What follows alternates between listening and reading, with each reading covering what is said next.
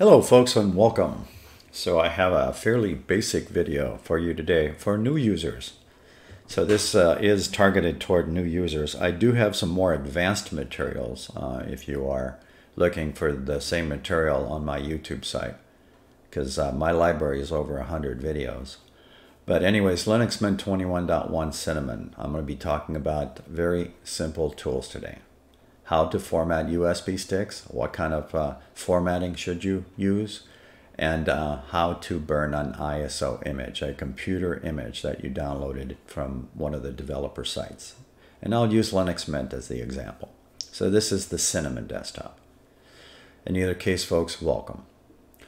None of my videos on my new YouTube channel are under 2 minutes, but they all have chapters and timelines on these videos. And I'm filming in 4K today, so you can adjust your player using that gear symbol on your player if that's not to your appropriate screen resolution. So my YouTube site contains over 100 videos, so if you want some more advanced subjects, you can click and investigate my community tab. It'll show you how to do keyword searches. I also encourage that you read my About section also. And again, one more time, welcome. So let's talk about some tools today. I'm going to talk about USB, stick formatter, and image writer. These tools are very simple to use. Has 3 boxes on the formatter and on the image writer. USB, again, you just put that in the search field and you'll find them immediately. It has 2 boxes. Very simple tools. I'll first start with the stick formatter. But I'm going to open up the file manager. And this is Nemo, your file manager. You can resize your icons on the fly. If you watch my other videos on the file manager, you'll probably know what I'm doing right now. So let me talk about devices. What's a device in Linux Mint? Well, the device is either an internal hard drive or an external hard drive, or USB stick, or another name for that is thumb drive. I have all of those. So let me talk about at least the symbols. I'm not going to click on my internal hard drives. That's a symbol for a spinning hard drive mounted internally. That is a symbol for a solid-state drive, a regular standard SATA serial ATA solid-state drive. So is that one. This one is an NVMe solid-state drive. It kind of looks like a, if you want to call it a stick that has a hard drive on it, on a stick. It's usually mounted on the bottom of your motherboards. It's a little bit more advanced than the standard solid-state drives. It's solid-state nonetheless, and it has the same symbol. So both of these are spinning hard drives, and these 3 are standard solid-state drives as far as the definition is concerned. These, on the other hand, that's a symbol for a USB stick, and it's pretty self-evident. This one, on the other hand, confuses people. My USB-based hard drive is a solid-state drive mounted in an enclosure connected to a USB 3 cable. It gives me a no symbol. Don't ask me why that was picked, but that's not something I picked. However, if I were to substitute this same drive in that same enclosure with a spinning hard drive, that symbol will change. Hopefully that's clear. Either way, this is a stick and this is a regular solid-state USB connected hard drive. So far, so good? Okay. No files. We're going to format those first, though. USB is what you just need to type in as soon as you open up your Mint menu. So we're going to deal with the stick formatter first. So the stick formatter is not only the stick, but I can also format the hard drive. The PNY is the manufacturer, CS900 is the model number, the 240 is the size in gigabytes, SSD means solid-state drives. Forget about the stuff in the brackets. So that's a 240, and that's a 16 gig standard USB stick. So what I'm going to do here is I'm going to physically turn off the USB connected drive. So when I click that, now I only have one choice. Okay, if that stuff, if multiple devices confuse you, unplug them, turn them off, whatever. Because USB devices you can unplug rather quickly. Mine just happened to have one of those power buttons on them where I can just turn it off. All right, let's move on to the next box. So I'm going to pick the USB stick, and the next item is, what is this thing? If you have never dealt with this, FAT32 stands for File Allocation Table 32, and it is the default which is compatible everywhere. That would mean Linux, Microsoft Windows, and of course Apple Macs. The exFAT is the next one in line, not as compatible. And the two differences on the FAT32 exFAT is the FAT32 cannot handle single files larger than 4 gigabytes. I'm going to give you an example. I have over 100 videos on my YouTube site. My longest one is 50 minutes, 50 some odd minutes. It's still less than 4 gigabytes. Just to give you an example of file sizes. So your FAT32 is probably the most compatible for usage. I don't need to deal with permissions because FAT32 doesn't have permissions either. Unlike the last one, which is extension 4. If you format that with extension 4, you will have to deal with permissions. Most of the time when you format with extension 4, it takes on the ownership of root. Then you'll have to deal with file permissions. The one in the third one down is NT file system, or NTFS. It's mostly for Windows and Linux. It says it's not compatible with Mac, but I have used NTFS, been able to view NTFS on a Mac before. It just depends on which version of Mac. All right, with that said, FAT32 is probably your most compatible. And again, you don't need to deal with permissions, and you can view them on Linux, Macs, and Microsoft. Now, the next one in line is the stick label. Now, you notice there's a space in here. If you continue watching my videos, and I do encourage that you subscribe, you will see some more of my advanced videos where I get into script files for backups. And the reason I don't recommend spaces in there is because when you're writing scripts, for instance, in the more advanced videos as you progress with Linux, it becomes a little bit more cumbersome to deal with the volume label with spaces in them. So my suggestion is actually change that every time you format these things to something simple. But then again, this is up to you. So what I'm going to also point out is this particular tool in this distribution doesn't care if it's capital, or I'm sorry, your caps lock key is on or off. You see this down here? Some of my other videos I explain what that tool does. Every time I depress my caps lock key, this thing lights up.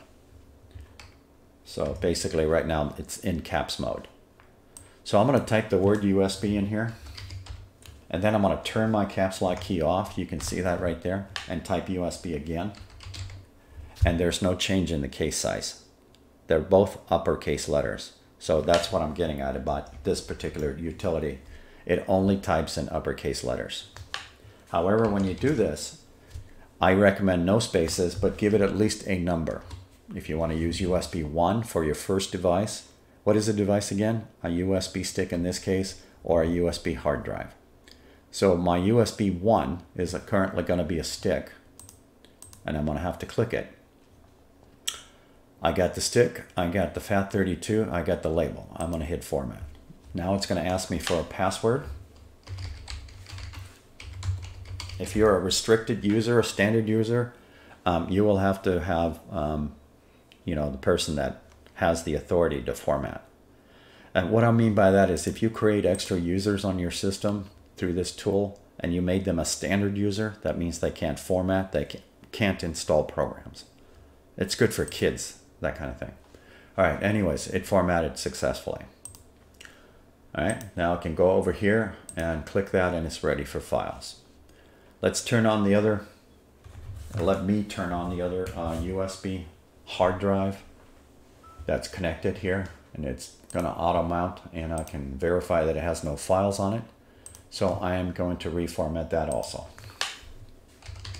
USB stick formatter, walk over to here. This time I'm going to select the 240, and I'm going to call this one USB 4. It's whatever label you want to give it. Format, password,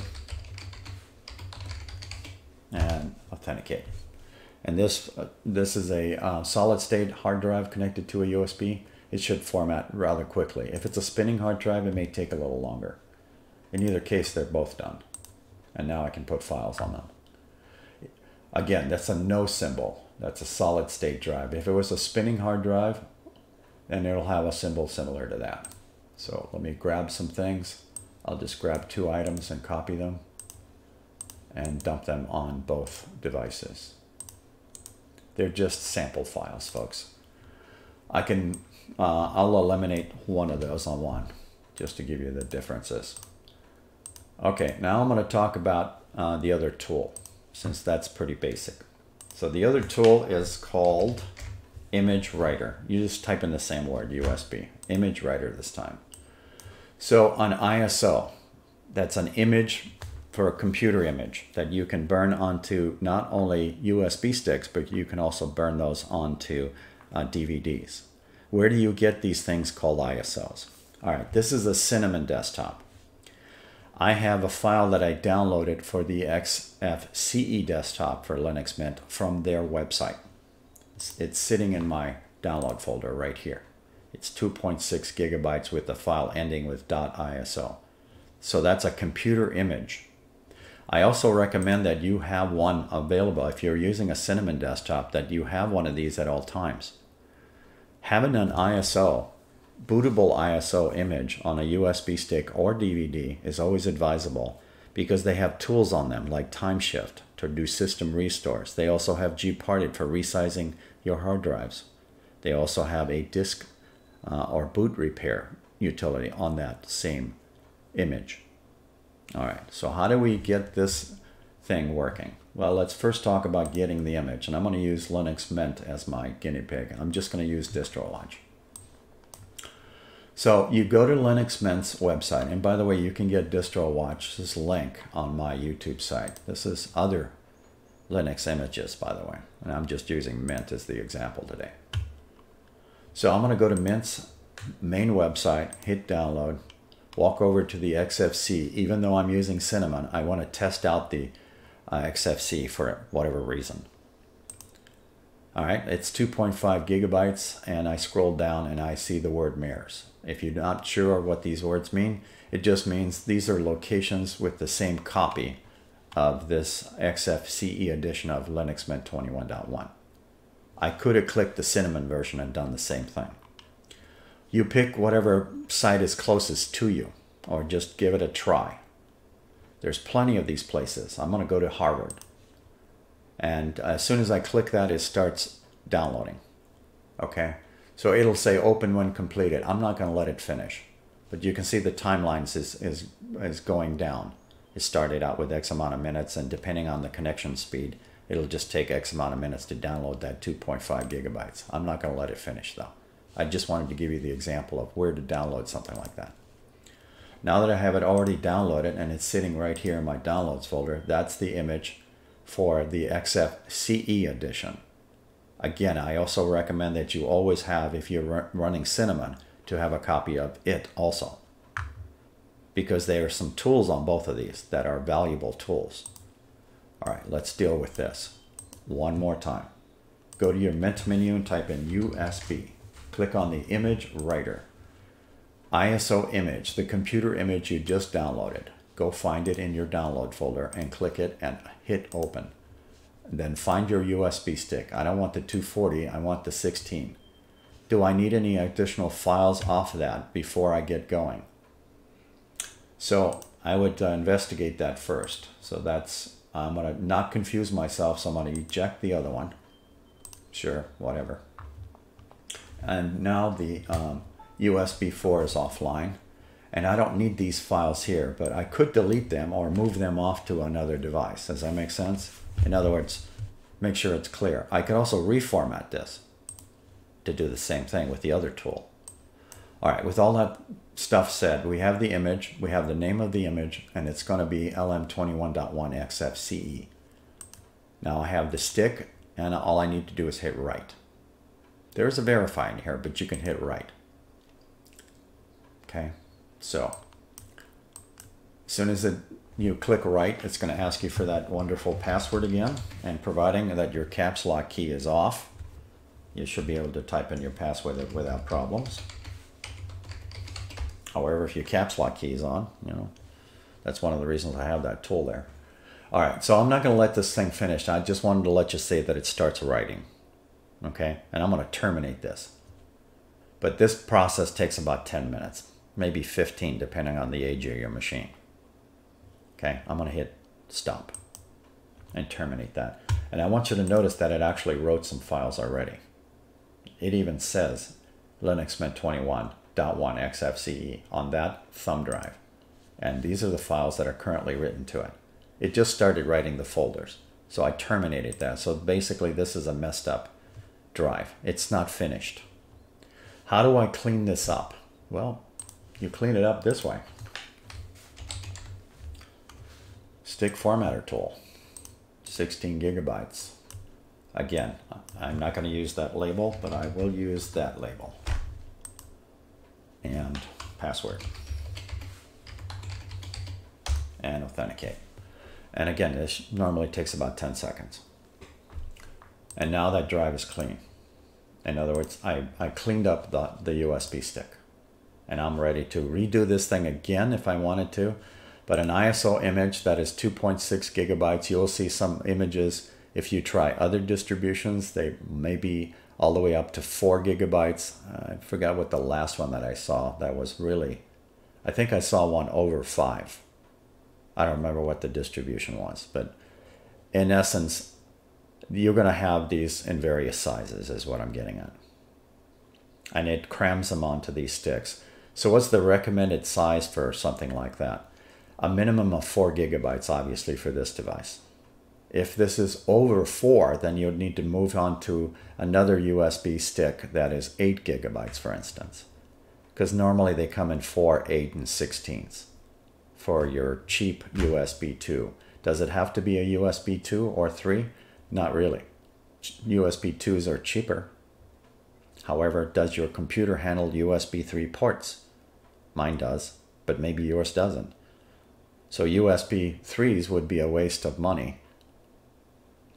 USB 2s, on the other hand, are dirt cheap. You can almost pick them up at grocery stores.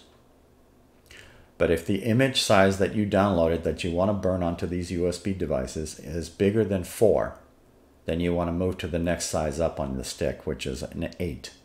Again, they go in 4, 8, and 16 as the most common flavors of USB sticks.